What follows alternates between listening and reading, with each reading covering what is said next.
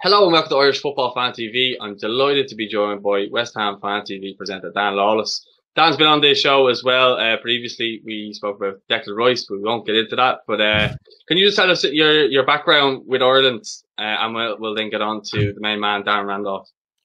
Yeah, so a lot of my family, they're from Ringsend in Dublin. I go over there quite a few times when I can for family functions, all through my granddad's side of the family. So I was there for a wedding recently. So, yeah, like I said, that's how I found out about your channel, because obviously being over here, it's good to have the updates for what's going on with Irish football and things like that. And like I said, I don't have time to follow international football, whether it's England or Ireland. I'm not a big international guy. When the big tournaments come up, that's when I'm really into it. But having a channel where it keeps you up to date, that's how I found you guys. All right, Deli. Just in regards, obviously Darren Randolph has to sign him back with West Ham. I know you were a big fan of him even when he left. I remember you talking about him previously, and you were still a big fan of his. And I think, even though there was times where I think he fell out of favour, I suppose, with management, I think the fans still backed him. What was your kind of thoughts on him leaving, I suppose, originally? Yeah, I was really sad to see him go at the time, but I understood his reasons for leaving, because he wanted regular first team football. And it was him and Adrian we had at the same time, and it was sort of, they was interchangeable. It was 1 minute Randolph would be our first choice and Adrian would be second choice. Then Adrian would be first choice and Randolph would be second choice. So he wanted that. He was getting to the point now where he became Ireland's number one. He was really progressing well with his career. So he wanted to be number one in league football. So I understood his reasons for leaving, but yeah, I was sad to see him go, because I did like him a lot. I really rated him. Yeah, it's funny that Joe Hart came in originally, wasn't it? And then they kind of fell down the pecking order. I know. Well, that was it. Yeah. His career's kind of gone one way and Darren's has gone the other. I know he's been in the championship, but on an international level, from an Irish point of view, his performances have been sensational. And arguably in the last 2 years, he's probably been our best player. Yeah, and you can never forget that, he's one of the few keepers to get an assist. He ended up getting that assist for Ireland, and which was great to see. But yeah, like you said, obviously Joe Hart came in, and I would have rather just kept Randolph, because Joe Hart, he had an awful time at West Ham. But again, it was a case of, like, Randolph, he went to Middlesbrough to play more often, and now he's back. Well, like even actually at Middlesbrough, he was a fan's favourite as well, and he got Player of the Year for them last season as well. And if you speak to any Middlesbrough fan, I'd say they're absolutely gutted right now. But the big thing and the big, I suppose, talking point, and everybody's saying it, and I would like to get your thoughts on it, especially being a West Ham fan at the games every week, is that Fabianski and himself will obviously be in regular competition for the number one shirt, I'd imagine. And he's had disappointing keepers this season, I suppose, to say the least. I've seen you on Twitter not being happy about goalkeeping situation. So to have Darren even in there now, what are your thoughts? Can he get in there ahead of Lucas Fabianski, or will he be backup? Because I think that's a lot of people's fear from an Irish point of view, is coming up to the massive games in the playoff. Hopefully it's games and not a game. We'd obviously need Darren playing first team football, because while he's been playing first team football, he's been our best player, as I mentioned. Well, Fabianski is currently injured. We rushed him back, and he got injured again. So while Fabianski's injured, he'll probably absolutely be our number one. However, I think when Fabianski's back, it's just Fabianski is a step above, because when we had Randolph before, and like I said, when it was him and Adrian, like I always saw them two as on a par. Like they were both on that same level to me. And then you saw how well Adrian did when he went to Liverpool. So the fact that, I rate him on the same level as Adrian, he can definitely do a job. However, Fabianski's just been unreal. Like the amount of saves that he's got in the few games that he played when he hasn't been injured, it's just up there with, the best keepers in the league. So it'll be very hard when Fabianski's fit to start. But I mean, obviously you've got the cup games for as long as West Ham can manage to stay in them. But I think this is the best time for him to get a lot of game time, because we clearly rushed Fabianski back far too soon and re-aggravated his injury. So if we can have a keeper like Randolph, and we can be confident in, then we won't have to worry about rushing back Fabianski again. So that's something there to say that, you know, at least this season he's definitely going to get game time. Yeah. Do you think if he comes in and he's playing like he is, like international football is the cream of the crop because it's the best players of all countries playing against the best of all the other countries, and he's performed magnificently. I suppose he's gotten better with age, in my opinion. I think he's much better now than he was the keeper that he was at West Ham. And I'd just be wondering if, you know, Fabianski's going to be out for a while. If Darren plays that well, do you think he could maybe keep the number 1 shirt?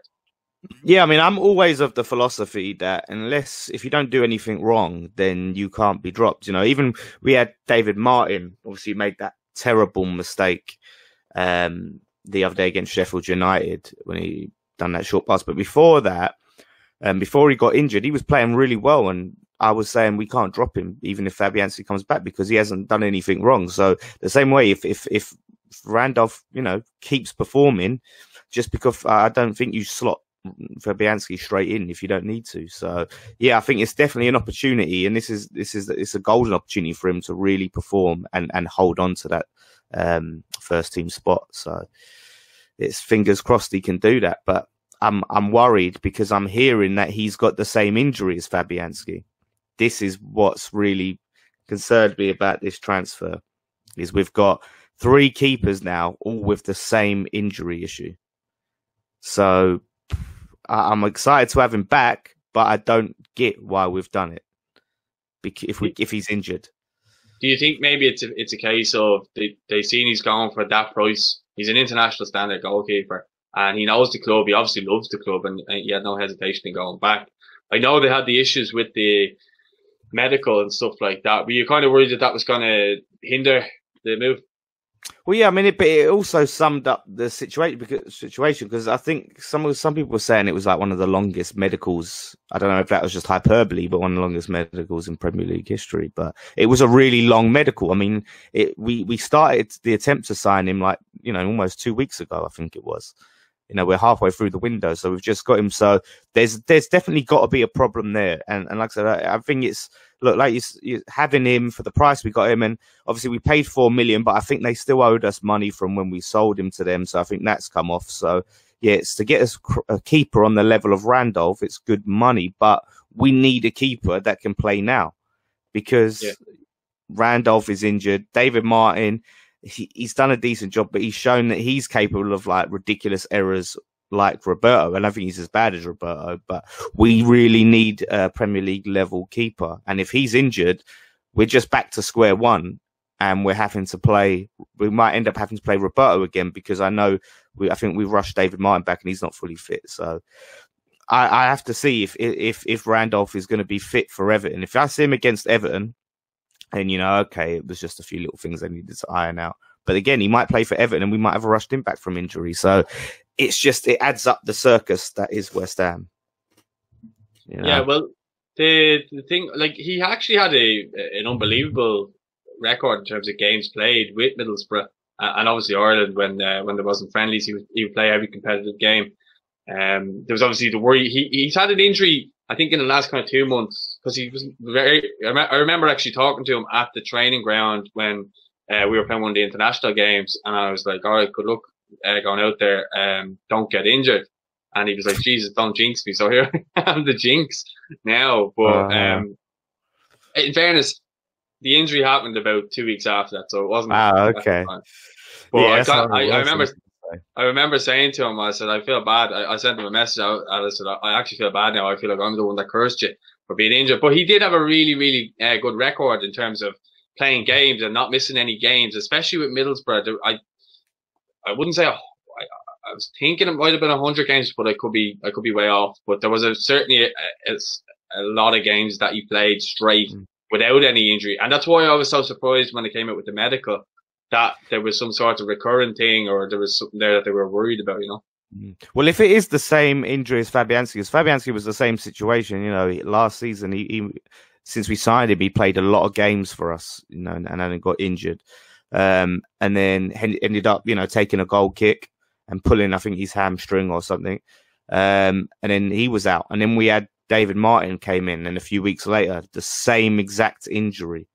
And I'm hearing that's what Randolph's got. So I don't think it's sort of a testament to his overall fitness, but it's just one of them really unlucky injuries that West Ham now have got 3 keepers who have that situation. Because I was looking that he hasn't actually recently featured for Middlesbrough, and I think it was down to that injury. So he ain't played for them. I was looking back like a few games up until December and all of that. So it's it is a worry. I'm hoping the fact that he ended up ultimately passing is a good sign, but you never know. West Ham doing dodgy dealings to get things over the line. You can't put it past them, allegedly or whatever, in case they sue me. I don't know, I'll throw that in there.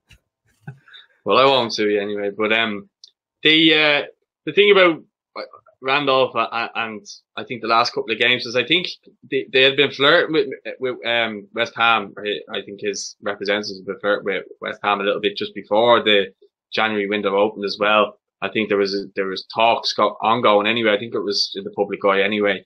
That might have been the case where they were like, okay, we're going to have to maybe look at maybe moving you on. I don't know the whole ins and outs, but I thought he was back from injury because he came back for the international break, then came back, and then he wasn't seen, you know.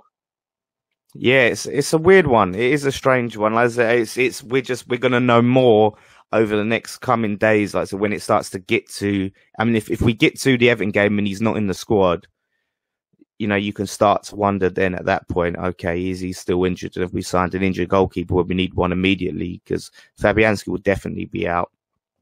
So if we've got David Martin and Roberto in the squad, you know, I mean, like I say, as you know, apart from that little thing, that you know, that annoying little injury thing, I'm really happy to have him back. And the players are really happy to have him back. He was really popular.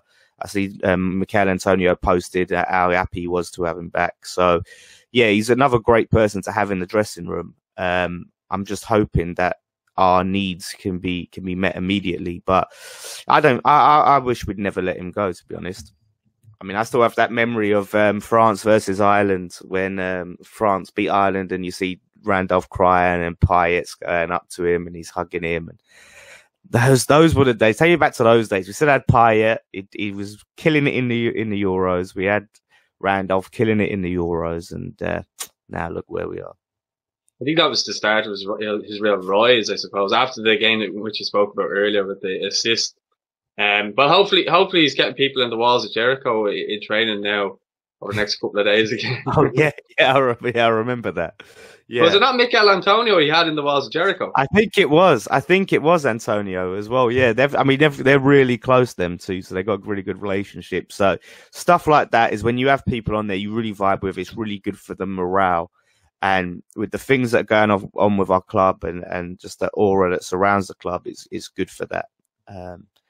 I suppose to have someone in there that can give a lift to the dressing room. So yeah, he's someone that's always fitting well with the team. So yeah, I mean, it's just fingers crossed he's bloody fit. That's my only concern. But it's 2 weeks in and we've only signed a goalkeeper. That's all we've signed. When we need a striker, a midfielder and a right back.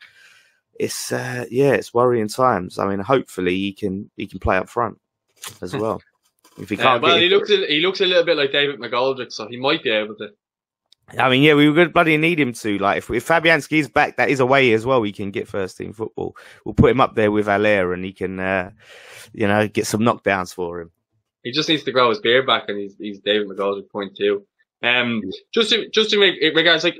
I think, in fairness, West Ham, once you had the kind of goalkeeping situation, is when you kind of plummeted down the league, wasn't it? So if Darren could come in and be fit and start performing, there's no reason why he can't climb back up that league. Yeah, that's it. I think that's been our biggest issue because when we had Roberto, we dropped a ridiculous amount of points. We really did. We was just in free fall because of the goalkeeper situation. So, like I said, if you can have someone that we're confident in, then happy days, like I said, and I was always happy and proud to have an Irish international as West Ham in the team. I think we've got a couple now. Yeah, you got Conor Coventry, Josh Cullen, who are really, really highly rated at international level. I'm sure you really rate them. I was actually going to ask you about them. Yeah, I mean, they're highly rated among the fans, and Josh Cullen is the one everyone's sort of hoping can replace Mark Noble. you know, and fingers crossed on that. Like, and I think him getting into that Ireland side is brilliant for him because they said he's been playing against some of the best players in the world. People from all different countries, different playing styles. So it's really good for him. Obviously, we've been in a situation where we've been sending him on loan, but I want to start to really bring those guys through. But yeah, I suppose you guys will be a bit nervous now, and West Ham dual nationality players. Don't start about that now. We have him, Conor Coventry, two at West Ham anyway. But they seem to love playing for Ireland, mind you. The same was said about someone else who plays for West Ham, but we won't go into that. I think with the way everything that happened, I don't think that's something that you'll see very often anyway. I can see them, you know, slotting in and really taking their chance with Ireland and staying with Ireland anyway if that situation comes up. But I think they're with that. I know we don't want to go too much, but I think it was just like it was so much so soon with the rise. Whereas Josh Cullen and Conor Coventry, I think they're going to have a much more like slower development. A more steady kind of rise. Yeah, exactly. A more steady rise. So you'll see that. And I just think, yeah, that's probably a great thing for us when the fact that they're playing for Ireland is, you know, they need as much game time as possible. And hopefully if we can stabilize, we can start to bring, you know, either one or both into the first team. You know, and then imagine that you have Randolph playing Josh Cullen and Conor Coventry. You might need to change your allegiances from Everton to West Ham there. Yeah, you also have Anthony Scully as well. Yeah, I mean, yeah, and he's a very. I mean, that's one as well. That's a little bit further down the line in terms of development. You know, so we've got quite a few there, which is great. It's great for you know, the Irish football because I think that was a problem with the youth coming through that we wasn't really seeing that. And if we can start to see some of the more younger players getting developed in different teams in, you know, one of the most competitive leagues in the world, you're seeing these players come through. I think that's, you know, the best thing. So yeah, fingers crossed these players turn into real gems and the next World Cup, you know, could have a little run on the go. Yeah, well, even at that, if anything happens to James McCarthy or Glenn Whelan between now and the playoffs, Josh Cullen will be next in line to be that defensive midfielder as well. You know, if he's back playing with Charlton, I was out injured. I mean. Yeah, that was the gutting thing that he did get injured because he was getting some plays. I mean, they absolutely love him down there. They were really happy to get him back. So yeah, that tells you everything, you know. So I think that's the championship. I think is the place to go if you want to put a player in the championship. It's a great development place. And like you said, if Randolph, I know he's not that development age, but he has gone down there, and it's a tough league. So hopefully we've got, like you said, got a better goalkeeper back than we let go. So, and goalkeepers, they're like wine, innit? They get better with age. So. You know, some, not all. Look at Joe Hart. Yeah. Oh, yeah. Geez. Yeah. No, he's like cheese. He's honestly, it just gets worse with it. So, yeah. No, fingers crossed, mate. We'll see. Like I said, we'll see when we play Everton on Saturday. I hope he's in the side, and hopefully he has a great game. You know, and I think that will really set things up nicely, and I think that will bring a bit of positivity to say that okay, this has been a good signing. Yeah. Well.